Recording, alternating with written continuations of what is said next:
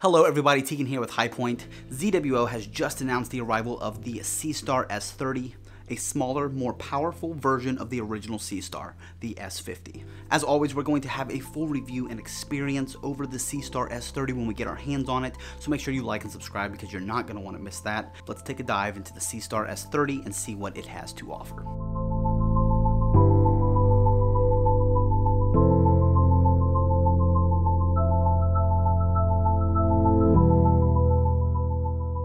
First and foremost, the Seestar S30 is going to have a 30mm 3-element refractor using the same ED or extra low dispersion glass that is found on the S50, but with a shorter focal length at 150mm.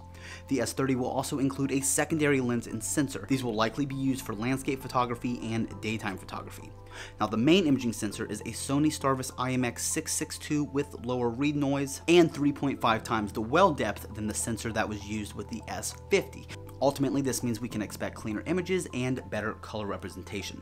And with the shorter focal length, we can expect to see longer exposure lengths without star trailing when compared to the S50 as well. The combination of a wider field of view and a vastly improved sensor will ultimately help maximize the color, detail, and richness of the stars throughout your image, all which are very welcome improvements offered by ZWO. Now, the S30 does come with the same internal filters that the S50 came with: a UV IR cut filter, a dual narrowband filter, and a dark filter.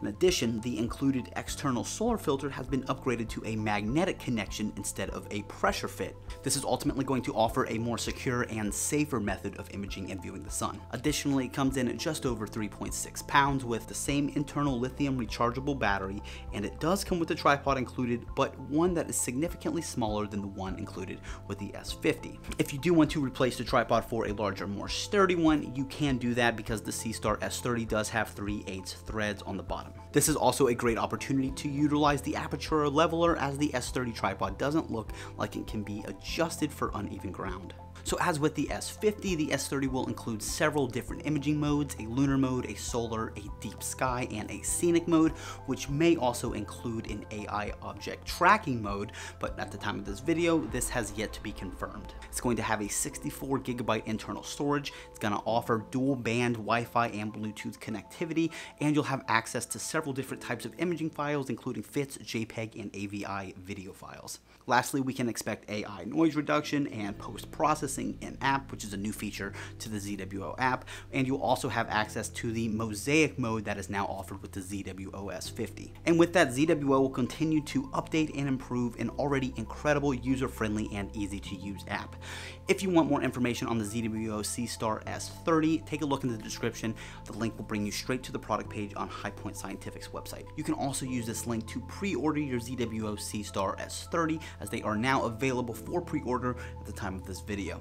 Again, be sure to like and subscribe, as we will put out a full product review when we get our hands on the S30, and it's going to be one that you will not want to miss. Again, I'm Tegan with Highpoint. Thank you so much, and clear skies.